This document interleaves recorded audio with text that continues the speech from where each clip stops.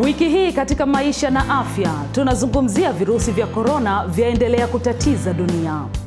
Barani Afrika nchi zinafanya nini kujikinga na virusi hivi? Na huko nchini Zimbabwe, matatizo ya kiuchumi yasababisha kina mama kujifungua katika mazingira yasiyo salama.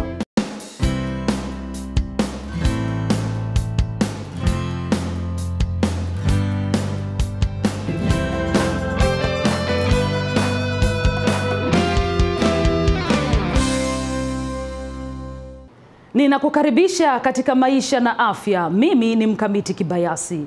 Suala linaloendelea kuumiza vichwa vya wataalamu wa afya pamoja na dunia kwa jumla ni virusi vya korona. Mpaka hivi sasa mamia ya watu wamefariki kutokana na virusi hivi na maelfu wakiendelea kuambukizwa. Abdushakur Abud anatueleza kile kinachoendelea duniani kuhusu virusi hivi.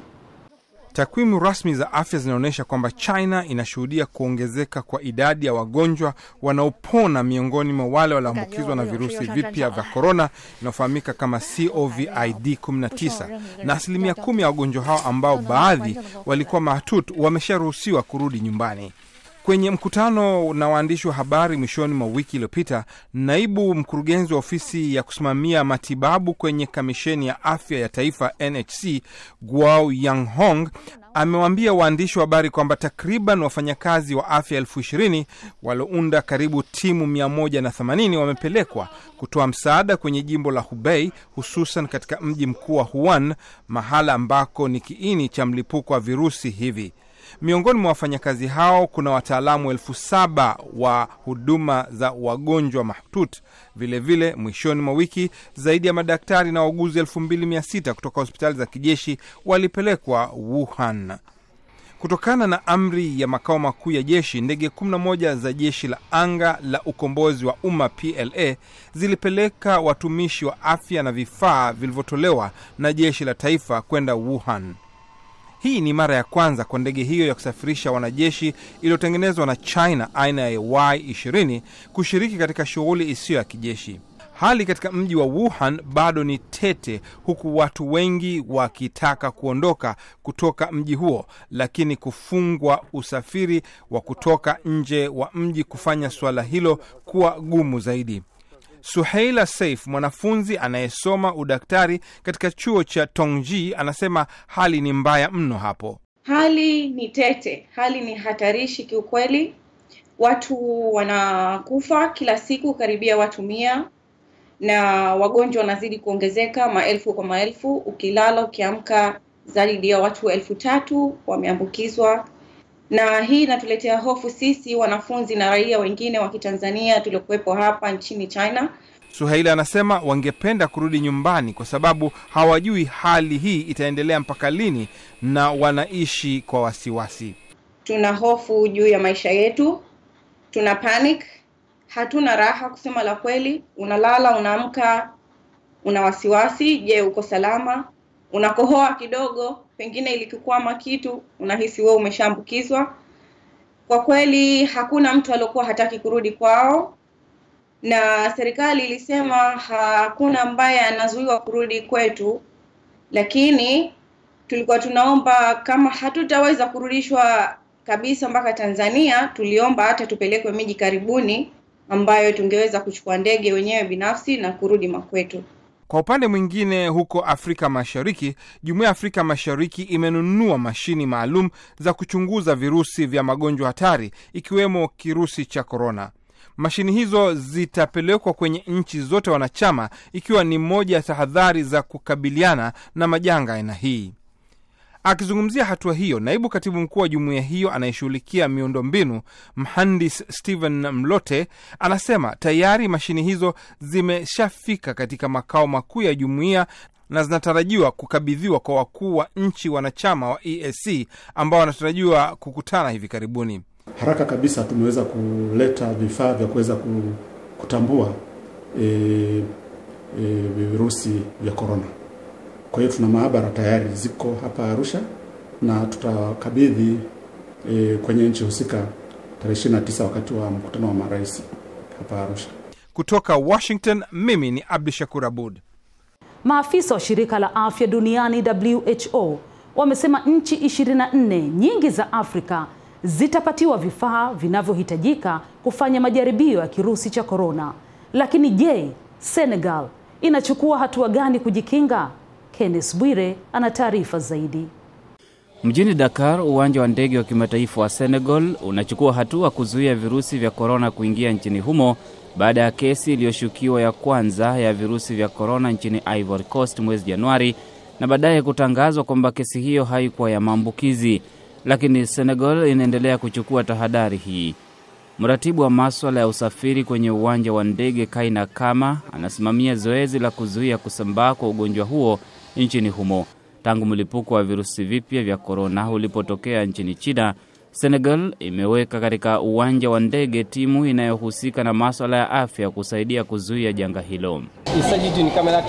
Ni kamera inaelekezwa kwenye paji la uso kuangalia joto la mwili wa binadamu, ambayo Wizara ya Afya na Ustawi wa Jamii imeweka kuweza kudhibiti abiria wote wanaoingia kwenye uwanja wa ndege. Timu hiyo ya wahudumu wa afya iliwekwa wakati wa mlipuko wa Ebola mwaka 2014 katika nchi jirani ya Guinea, Liberia na Sierra Leone.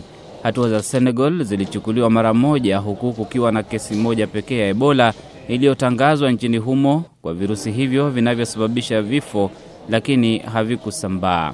Hatua hizi pia zitafanya kazi dhidi ya virusi vya korona, wanasema maafisa kwenye uwanja wa ndege ambao wametenga nyumba kwa ajili ya kuweka abiria wagonjwa.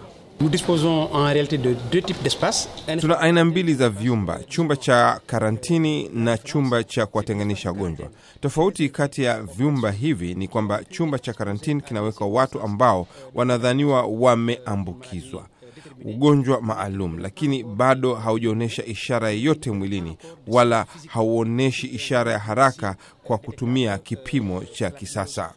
Dakar haina ndege ya moja kwa moja kutoka Asia, hivyo basi uwezekano wa hatari ya virusi vya korona ni mdogo, lakini uwanja wa ndege ambao ulifunguliwa mwaka 2017 una hamasa kuonyesha kwamba upo tayari kuchukua tahadhari mapema.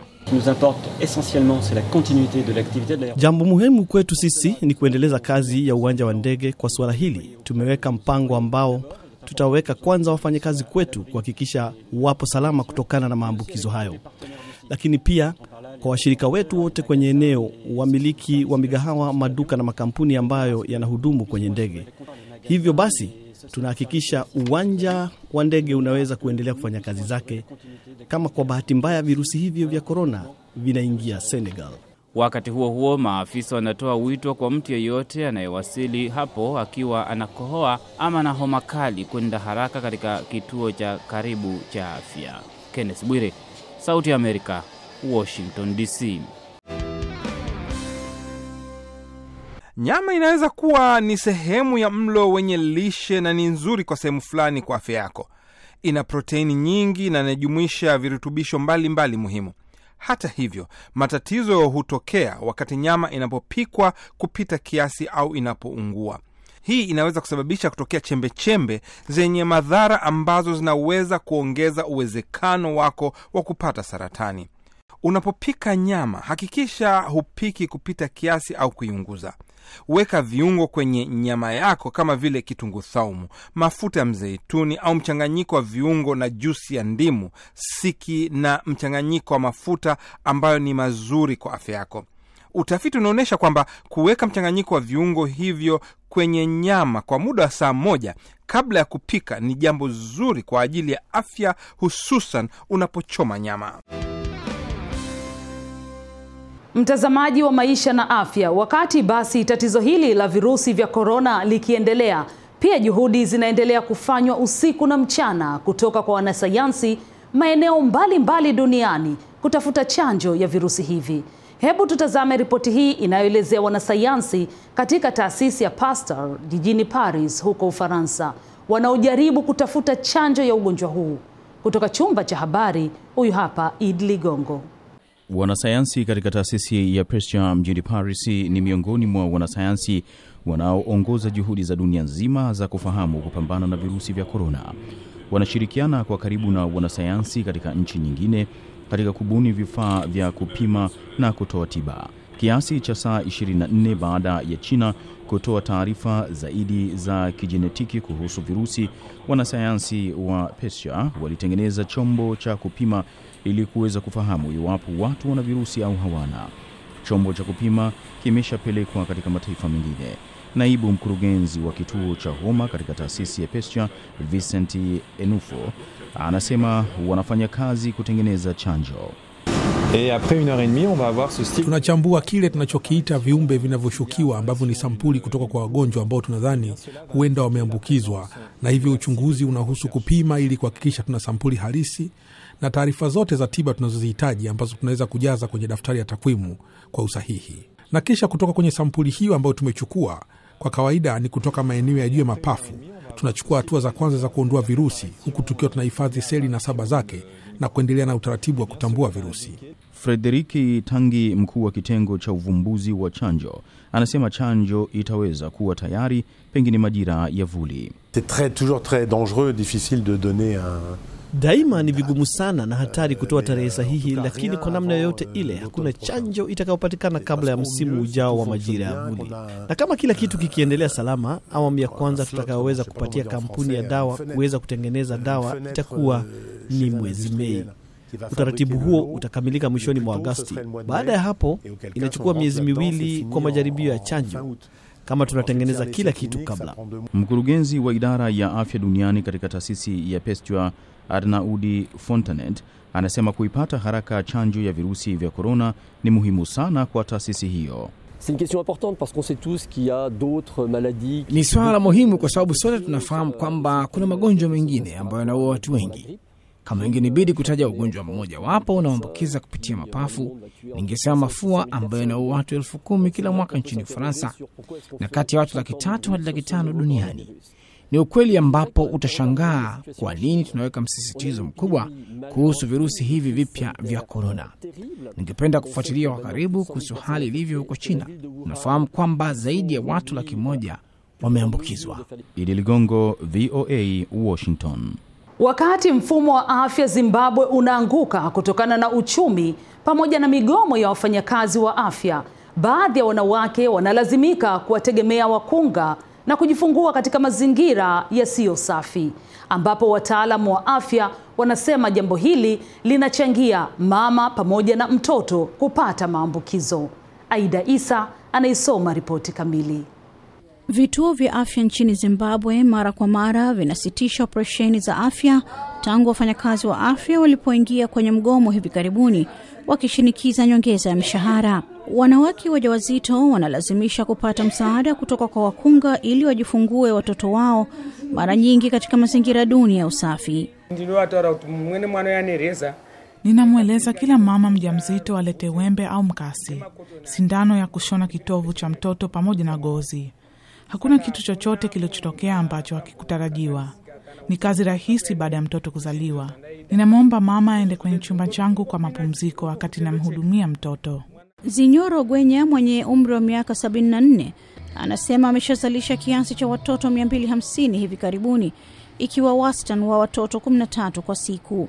Huku akisema kina mama wote pamoja na watoto wao wapo salama, lakini ukosefu wa vifaa vya usafi inamaanisha kuwepo hatari kubwa ya maambukizo.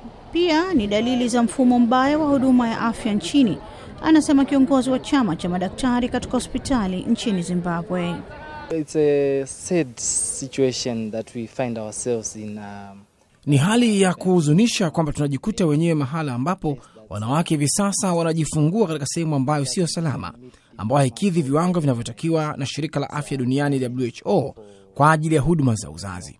Inajieleza wazi kuhusu mfumo wa huduma wa afya uliopo hivi sasa katika nchi yetu ambao upo ukingoni kuanguka. Madaktari na wauguzi nchini Zimbabwe wanataka serikali kutoa vifaa vya kisasa kwenye vituo vya afya na mahospitali ambayo yanataabika kutokana na kuyumba kwa uchumi. Maafisa wanasema wanafahamu matatizo ya huduma ya afya na wanafanya kazi kuelezea masuala yao. Aida Isa, VOA, Washington. Mpaka hapa ndio nakamilisha Maisha na Afya. Jiunge nami wiki ijayo kwa ripoti zaidi kuhusu afya yako. Tembelea mtandao wetu wa voaswahili.com, pia katika Twitter. Usisahau, afya yako ni muhimu kwako na wapendwa wako. Mimi ni Mkamiti Kibayasi kutoka Washington DC.